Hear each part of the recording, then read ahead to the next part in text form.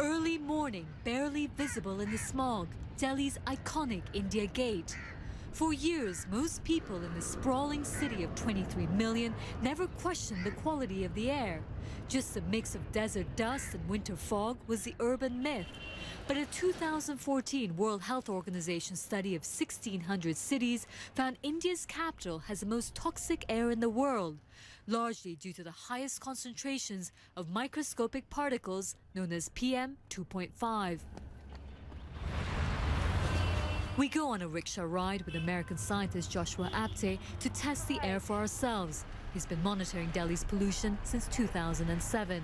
We're looking at levels of PM 2.5 right now that are around 250 to 300 micrograms per cubic meter, so 25 to 30 times higher than that long-term standard that we might care about. But everyone keeps talking about how bad it is in Beijing, but not so much in Delhi. I think that's really just a function of awareness. Levels in Delhi are about 45 or 50% higher than those levels in Beijing.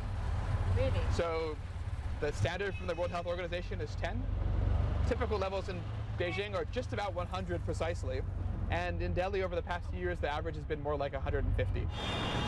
Apte says to the naked eye, Delhi may not appear as bad as Beijing because PM 2.5s are practically invisible, but they're the most damaging to the lungs. Our children are falling sick, our elders are falling sick. To help residents cope with the bad air, entrepreneur Barun Agarwal has developed an air purification technique combining filters and plants. Ever since Delhi's pollution problems started making headlines, his sales have taken off. Every year, the problem is only getting worse. It's not getting better at all because we're adding 1,400 cars to our streets every single day in just the city of Delhi. The quality of our fuel is very, very poor. We're still at Euro 3 and Euro 4 fuel in India.